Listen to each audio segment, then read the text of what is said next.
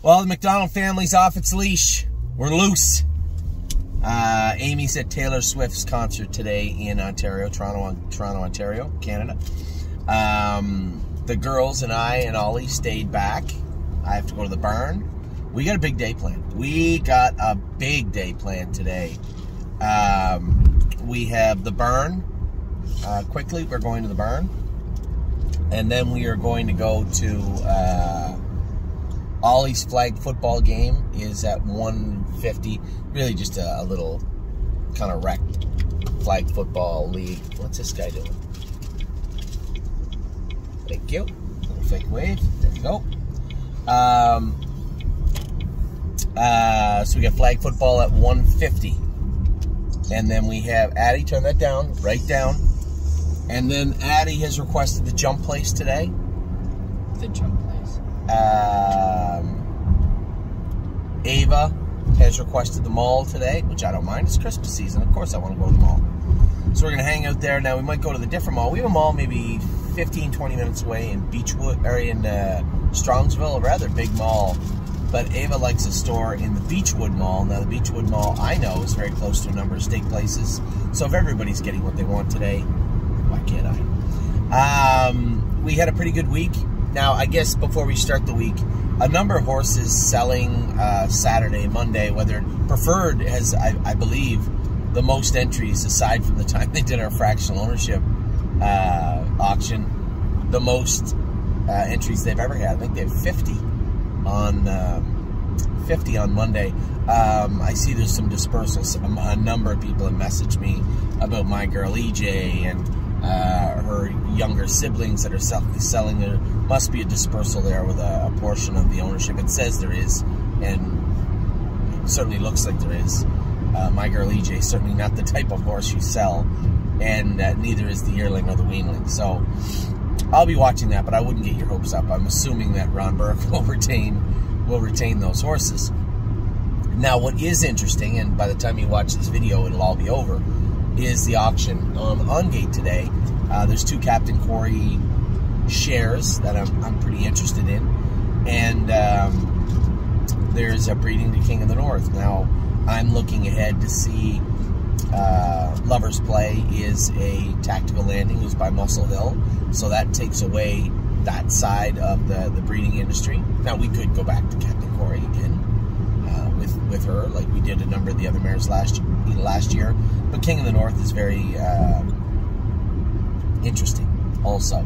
So we'll see what the King of the North breeding goes for. We'll see what the Captain Corey shares go for. Now, Captain Corey, you know, people underestimate this horse. One, I've seen them all at the sales. They all look amazing. We broke 4 of them, I believe 4. They all look really nice going. I've talked to a couple other people that said they like theirs. He got a decent book of mares. I know there was at least one horse sold for over $300,000 by Captain Corey. So there's a lot out there to be interested in when it comes to Captain Corey. Here's a horse that his stud fee right now is $85. If he explodes onto the scene, it won't take long for it to go up, especially since Hanover is standing him, and they've greatly reduced the stud fees on both Tall Dark Stranger and Green Shoe this year. Green Shoe went from 25 or 30 to 10, and I think Tall Dark Stranger last year, I couldn't even secure a Tall Dark Stranger breeding for $12,000 cash up front, no guarantees. I couldn't get it done. So his stud fee must have been 15 or 20, and it's $8,500 now. So there is a place for a top sire to make its way up the ranks in Hanover. Sig Sauer is entering the market now. Sig Sauer was the horse that won the Breeders' Crown. A horse I think is a very, very nice horse. Really, really like him. Of course, we have She Sits at the Bar's brother, Volume 8, who is breeding now. I don't know if he got a ton of mares for this year. And then, of course, you got Captain Corey. There's been a ton of interest in Captain Corey across the board. So I'll be upfront. The shares went for $32,000 or $33,000 in Harrisburg. Anything south of 30 is probably it's always a gamble, but it's probably a good deal. So I'll be watching those. watching those as we get ready to breed our mares. This spring. So, what took place at the barn this week? Obviously, we started off Monday. It looks like Money was a winner. Now he's up at the preferred this Monday. We'll see how he does. It seems like he's lost a step. And I guess that's maybe not the best choice of words. He appears to have lost a step right now, but I can't really see any reason that he can't find that step again and move forward. It just takes quite a while for a horse to get from a really good horse to an open trotter. If he's been there, you know, there's always that opportunity to go back, but it is a tough jump from that backup class type trotter to the open trotter type. There's nothing wrong with having either, and if looks like Money is going to be that horse, that's fine. I told you guys I don't like playing that ladder game, but when it comes to jumping from the open and then back down where you can climb your way up, if you're at the top of the food chain below the open, it's not the end of the world. It's when you're not really, like Yo Mister. He could do really well in that 18, 21, 23 class, up in the 24, 25, 28, whatever they called it, however they filled it. He struggled a little bit sometimes. 24, I guess he did pretty good at. But you saw the difference yesterday, dropped down to a true class. Now, this is a horse that was forced into what would have been the preferred at Mohawk last week, yet fit the numbers of 15. He dropped off a ton of money and ended up, could have raced in the bottom class at the Meadows, but they won't let you drop all the way down. I had to explain that to one of our clients the other day. They said, Anthony, you guys got him in the wrong class. His numbers are 5,000. He fits numbers of 2,000. No, there isn't a race secretary with any sort of conscience in North America that would allow Yo Mister to drop into the numbers of 2,000. It's funny because a number of years ago we were talking about conditions, and back when Ontario had a ton of money and slots were booming, they were looking to make the condition sheets standard across the board, which I thought was a terrible idea. But that's what they were looking to do. And I remember one gentleman, a prominent owner in Ontario, stood up and said, if my horse fits the numbers of 2,000, he better be in the numbers of 2,000. And I'm not going to drop names, the owner or the race secretary, but the race secretary stood up, one sec, sweetheart, and firmly said, if your horse is going to be 1 to 9, he's not racing in any class at my track. And that's kind of the thing, right? The race secretary is the last line of defense for the horsemen to the betters. So I could have raced, Yo Mister was 1 to 9 yesterday, and the numbers of 5,000. Now I'm winners of 2,000. You could have almost barred him from betting. And that's why the race secretary has to step in and say, no, you can't do that.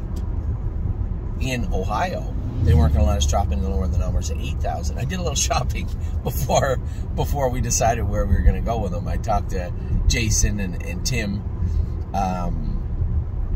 about, you know, what our options were, and obviously the Meadows was the best one. Now he won yesterday. He still fits that numbers at 8,000 at Dayton, which I suspect, coming off a win like yesterday, 54 and a piece in the mud with the earplugs in, he'll like the numbers at 8,000 at Dayton also. So just to look at how things get moved around, you know, I had one of our clients say, and I get this all the time, we have the people that want to hang on to the horses too long, and we have the people that don't want to hang on to them at all. And then you have me. I'm left trying to do both, right? I'm trying to gauge a horse's talent, his or her perspective talent, and then decide whether this is a horse worth keeping. I thought we had a lot of good horses last year. I'll bring up a horse, a Century Legion, okay? This is actually the perfect case. Large group of people own Century Legion. 1 or 2 owners own quite a bit more than the other people. One of those owners would just as soon sell him and move him on. One of those owners wanted him turned out for 12 weeks, brought back in January, February, and given all the time in the world. I didn't agree with either of them, to be honest.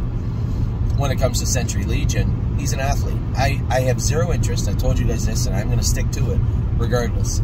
I have zero interest in resting horses for 8 to 10 to 12 weeks that are healthy, right? I think it's wasteful.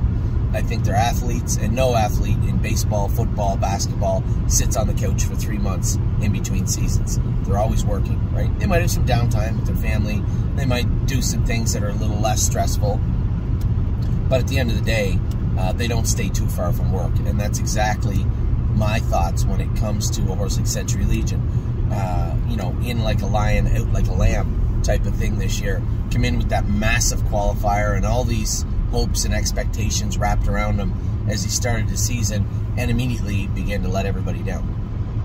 And did not have a good season and just seemed to deteriorate as the season went on. Now, to be fair, that first qualifier in 2 minutes was still just 2 minutes, but it looked pretty impressive.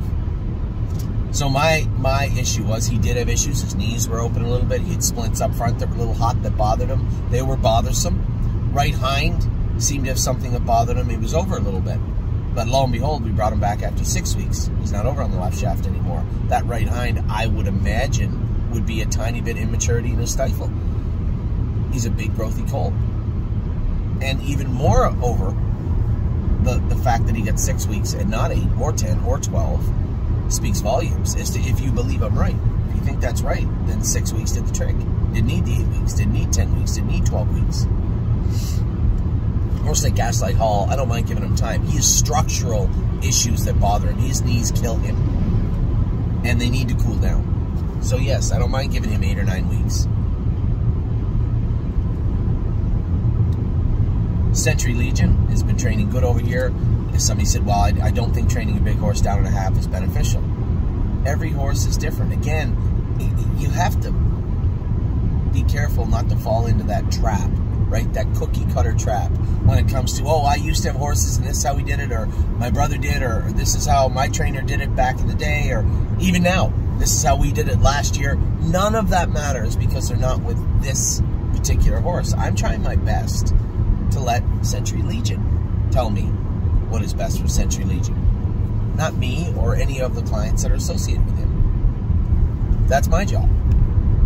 I trained him the other day. I thought the horse trained great. Now we're going to train him again this morning, and I'm going to evaluate him now. Now that he went that one training trip, he felt good. I let him scoot a little bit on the end of it. Now what do you look like 3 days later? That's what I want to see. That's my job. See how the horse performs. Evaluate him on training day, reevaluate him throughout the week after, and again, and again, and again, rinse and repeat until we get him to the races. And listen to him the whole way down.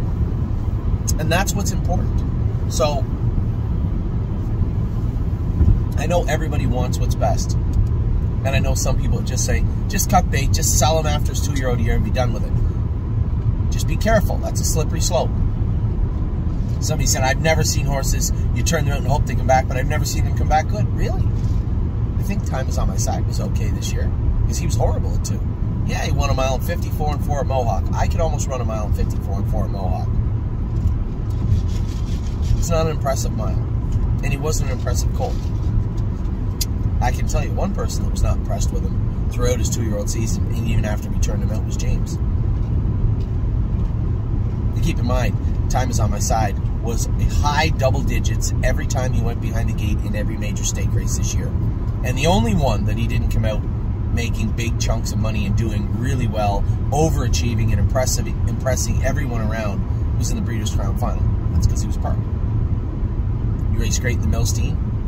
That was his first ever mile on a half-mile track, aside from training down at Northfield, where he might have won a mile in 2.5. The first fast mile he ever did, and I was up to the quarter at 25 and 4 with him from the rail. Finished second, 50 and whatever. And that was weeks after he finished third to Captain Albano in the Adios. He was a terrible 2-year-old. We turned him out, castrated him, brought him back, and he turned into the horse we expected and wanted him to be. Now, the important component of that, the most important thing about that he talked to everybody about, is what had happened when he came back. Because we brought him back in January, we were able to race fairly watered-down competition all the way through to April. And it gave us a very unique perspective, one on the horse and two of his calendar in front of him. And we were able to give him breaks throughout the spring into the first part of the summer. And it kept him fresh right through the end of the year. And he's still fresh. We just gave him 2 more weeks, which I think he deserved. He's back at Tim's this morning. He'll be back racing in the first part of December. Now, Yonkers, I keep forgetting about this. Megan told me. They take a break for like a month or something at Yonkers, mid-December. I would say you'll see Time Is On My Side make his way to Yonkers at some point, but it'll likely be in the early parts of 2025 now, and not so much 2024. It's fine. A lot of discussions with our clients about Arson, where he's going to go. I don't know yet. I don't know where Arson's going to go yet. Maybe Time Is On My Side stays at the Meadows, stays at Dayton. Maybe we go to Ontario. Maybe Arson, maybe he gets around a half. I just don't think he's quick on his feet. One, I don't think they're very, very similar Colts. So I don't think it's fair to say I think Time's better. It doesn't matter. They're very, very similar Colts. And we're very lucky to have both of them. Now, the difference, I guess, if you're looking long range on Arson as opposed to Time Is On My Side, Arson has 4-year-old stakes in Kentucky next year. Time does not. They all have open, races, but you got to be careful, right? You don't want to get butting heads with those, hard-nosed aged horses. Just be very careful. So this 4-year-old year, both of them are going to be crafted in a way that we can maximize their racing potential without crushing them under the hooves, so to speak, of some battle-tested aged horses. So, getting back on topic, we were talking about Century Legion and why I opted to keep it. And that is why. It's because I want to give my job is to evaluate the horses. The ones that I have deemed worthy to get a chance should get every opportunity available to them to show us what they can do as sophomores. And the ones that haven't, they're going to go. That's the way it is. So, Monday looks like money. He raced good. All gas, no brakes. First start back. 8-hole. James took him back. Closing on the end of it. He drove him the safe way. Now, he picked over him this week for somebody, I'm not sure who, but Chris Christopher, who knows the horse well and gets along very well with him. George of the Jungle, I'm going to race him on Tuesday. I raced him on Tuesday. He was a flat fourth. I'm going to race him on Tuesday, but he was a flat fourth and showed a little bit of mucus again, tiny bit of blood. Lots of stuff we can work on. And we opted to race him this week, but I'm not going to be going out of there with him. I want to make sure that he's comfortable, happy, and sharp heading into the final. That's what Tuesday will be all about. Now we come out Wednesday, brace for landing, right line hard the whole way, but raced very, very good. I was happy with the way he raced. Insider trading, raced probably one of her best miles of the year. One of my partners said, "Do you think it was her best mile though? You need to stay away from the speed." Oh well, she trotted 157.3 and so. I don't care. She never raced good. Well, put it this way: I don't know that she raced good one time this year, other than the other day. So by default alone, it was her best mile of the year. She's a well-bred filly. I've had a couple of people that see she's in the sale in Mount Hope call and ask about her, what our thoughts are on her. I know what number I believe she should bring, and I don't think I'm far off. All of those fillies, for that matter. And we'll see how that plays out. Lover's Play continues to do the best she can. Big mile and 2-3 the other night, but that's how bad the track got. I guess it was windy also, but that's how bad the track got. She was a little short coming in. That qualifier at 59 looks nice. But when you have a hard track that's fast in the qualifiers, and then you have a race at 10 o'clock at night when it's windy and the track's terrible, it's quite a difference. She was just beat at the wire. She was tired going under the wire, but she did what she could. La Dorienne made that break in the first turn. I did blame the track. And I'm hard on myself when I make a mistake. It wasn't me. She did make a break because of the track, and she's not going to be re-entered. She was re-entered just to make sure at Northfield. Didn't get in. She's going to be going back to the Meadows next Thursday or Friday, I hope. And then we went to the muddiest part of the week. Thursday and Friday were both horrible days. Oh my God. Thursday, infinitely worse than Friday. Pickpocket raced good. Raced really, really good out of the 8-hole. Finished third in 55. I was happy with him. Ready for landing, a little flat but a little short. He'll be better next time. Greatest Ending. I thought Greatest Ending looked flat. His line looked much better than the race, but again, he's got to race himself into shape. Patrick Leprano raced as good as he could from the outside, and Captain Incredible looked incredible. No, he didn't. That's not fair. I don't need to pump his tires. The horse looked very, very good. Looked impressive. I was really enthused with him. Nothing he has done this year has let me down other than the fact that he didn't make hundreds of thousands of dollars. He is immature. You can see, his knees were hurting him after Lexington. He was mechanically pretty good. I think his feet were hurting him a little bit the other day. When it gets muddy, the track gets hard. And he was very protective of himself in the turns. But that just goes to show how smart that horse is. Rather than usually when you get horses that are a little pinchy in the turns, they get a little warmer. They don't get quiet. They get a little hotter, and some of them can make breaks, right?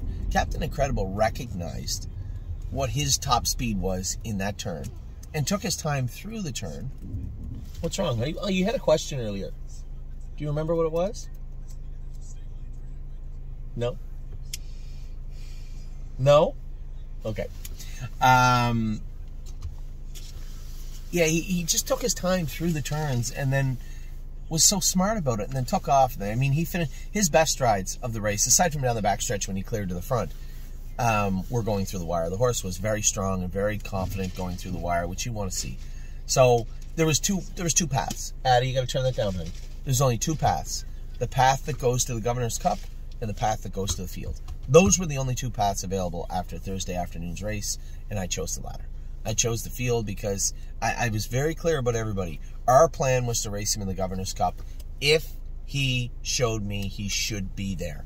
Now you can say, well, the turns are bigger. They weren't bothering him as much. It wasn't that.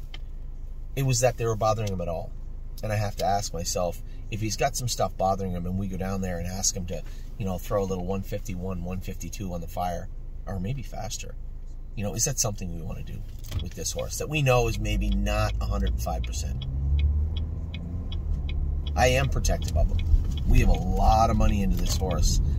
None of that matters now, and I think I was as blunt and as upfront as I could be with everybody the other day. Captain Incredible does not care what we paid for him. Not even in the least. His job now is to do the best he can, and our job now is to help him do that. And that's exactly why he's in the field and not on his way to New Jersey. Save America, I thought raced very well. Kind of emptied him out in the last turn. I thought that one of his biggest challengers was coming. I think that Austin made the appropriate move with the horse, dropped the earplugs and chased him. Maybe emptied him out a bit in the last turn, as it turned out, and ended up a decent third. He drops down in class now too.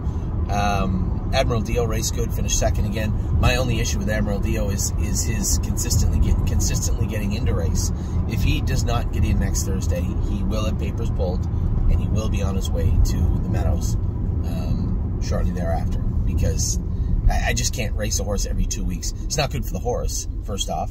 To race every 2 weeks as you start your career, it's not good for him. Dad, Yes, honey? but why are we going back this way? What's that, sweetie? We're going to the barn. The barn is that way, honey. Remember? We used to live down there. We come up here, and the barn's down there. But Daddy, Starbucks is right there. Yeah, there's a Starbucks right there, yeah. So then why did you... Who's the best horse? Oh, Cop. Cop. That is a Cop. Cop.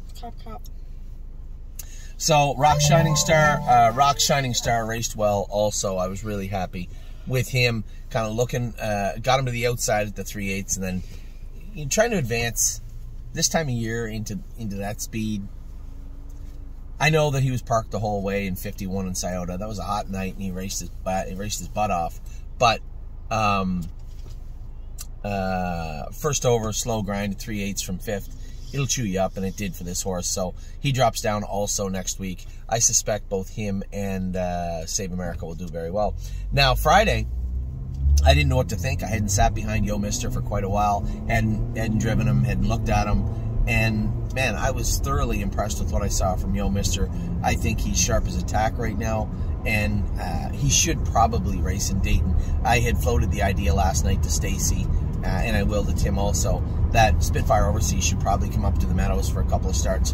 Let Yo Mister go down there for a couple of starts, get reunited with Stacy and Brett, and see how he does down there. Spitfire Overseas, it's important for everybody to understand, he was never put away sore. And I said this in last night's video. He was never put away sore. There was never any issue with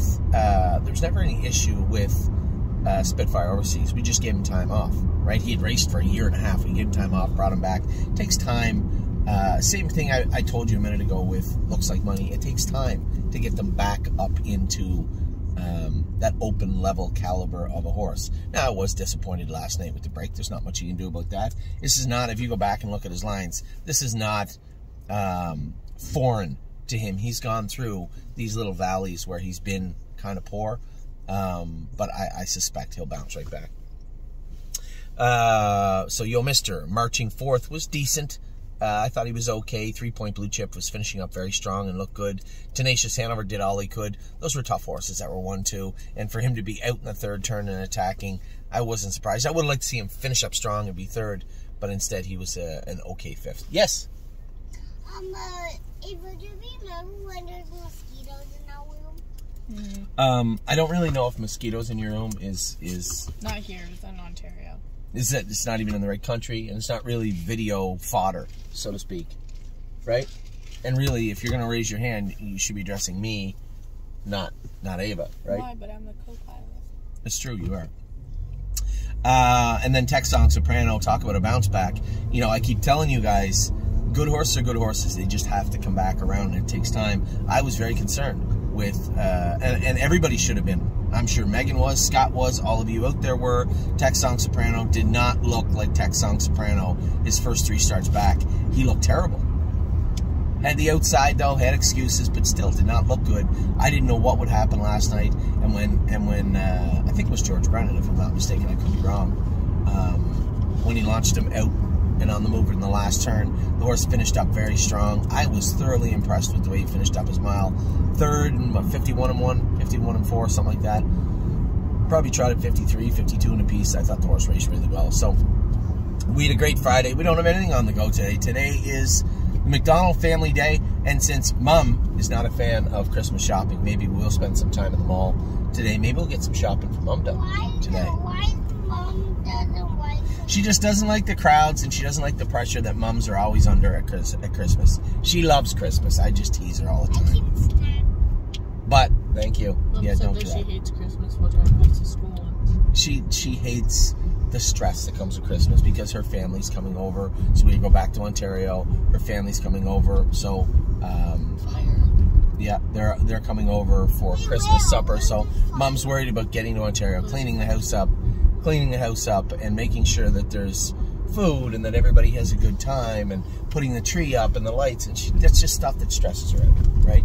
Me, I just like Christmas. I like going to the mall. You have to drive up beside them. You gotta wave. No. Yeah. Who is that? It's the fire department. Oh, you gotta wave. Addie, you gotta wave. Okay, they're not going to see you. They're busy going to fight a fire, probably. So, this is a small lull, right? The sales are done for the most part. Yes, there's On Gate, Preferred, and we are trying to acquire racehorses, but the yearling sales are done now. I think we had a great yearling sale, season sale. What's wrong? What's a shrink? Shrink is a psychiatrist. It's a nickname. Short form. That's what For people what call them. Do they Shrink. like the lab people? No, psychiatrist. Wow, what are you looking at? Oh, yeah, your story. So, sale season is done now. As I said, we are trying to acquire horses, but most importantly, I like to just take the time in these small little lulls in our calendar just to catch my breath. It's nice to get the babies up and going. We'll have some videos for you guys next week. It's Christmas season. It feels great. It's going to be a good Saturday here. We're here a little bit late, and well, we're here late because you slept in, you turkey. You slept in, you turkey. And that's all right. We got lots and lots and lots of time. Lots of time are pulling in right now to go with some babies and go with some racehorses. So with that, I'm going to let you guys go. I hope you had a wonderful week, because we did have a pretty good week at the track. We had no issues with the babies, breaking them, starting to get them going. As I said, we'll have some videos for you next week of them. We're trying to get our horses situated in the place that they can make the most damage. And most importantly, also, yes, honey, starting to now plan for our open house that is coming up in December. I guess I skipped over one of the most important parts. All week I've been asking you guys to send me emails and thoughts about having a sale at the stable for Black Friday, which I've come to learn from the internet that it's not Black Friday anymore. It's more Black Friday week, like the whole week. So I don't know the best way to do it. I think we're gonna unlock our homebreds. Shh, wait. Where's your coat at, honey? Yo. That's a sweater. That's not a coat. Oh, I didn't bring it. Oh, you didn't bring it. You forgot that it was November. Okay. We are going to have a sale to move the shares of our racehorses that are still on the board, and also our homebreds coming up. So I'll talk more about it this week. In fact, I may have a dedicated video to the Black Friday week sale, whatever it is, next week. It's more or less just a way for us to, if we can, I've had deep conversations with John and everybody else at the stable, wondering what's the best way to do this and if it's possible, because it's hard, right? Put yourself in my shoes. Those shares that are on the stable website now for the 2-year-olds coming 3, that's the cost we have into them. So there's 2 sides to this. 1, are you okay losing money with them? 2, you're better off just to move them than keep them there. Now, well, we're not going to be unlocking, we're not going to be reducing the shares of the horses that we are planning on moving, but the horses that we plan on keeping, most definitely we will. So a little more vague, but as I said, I'll make a video about the sale next week for us in-house. I'll make that in the next little while, but for right now I have to get to the barn, go in the barn, get the horses going, get some horses trained, and get on my way. Big day for the McDonald's. A very, very big day. We have barn, football, mall. No, jump place, then mall. No. Yeah, and then Jump steakhouse. place. No, it's not mall then jump place. The mall is out by the steakhouse. It's simple. Jump place, mall, supper, home. Anyway, for those of you who watched the fights last night, I told everybody, right? Mike Tyson looked exhausted after the fight. The guy's 58 years old. That's what's in store for all of us, right? You looked how vicious he was when he was 20, and how tired he looked when he was 58. I'm not that far away from there, too. So, the UFC's on tonight. For those of you who watch combat sports, John Jones is fighting for the first time in a long time. I might tune into that one, too. The guy he's fighting used to be the world champion. You know where he lives? Right here in Cleveland. Who does? Stipe Miocic is who's fighting John Jones tonight. And Stipe Miocic, you know what he was? Do you know what he did? What? He was a firefighter in Cleveland. That's cool. Yeah. Anyway, take care. I hope you guys have a wonderful weekend. It has been, it's nice. We had a good week. Everything looks good. Everything's coming up roses. And it's a nice, quiet weekend ready to hang out with the family. Don't get to do it often. I'm going to do it today. Take care.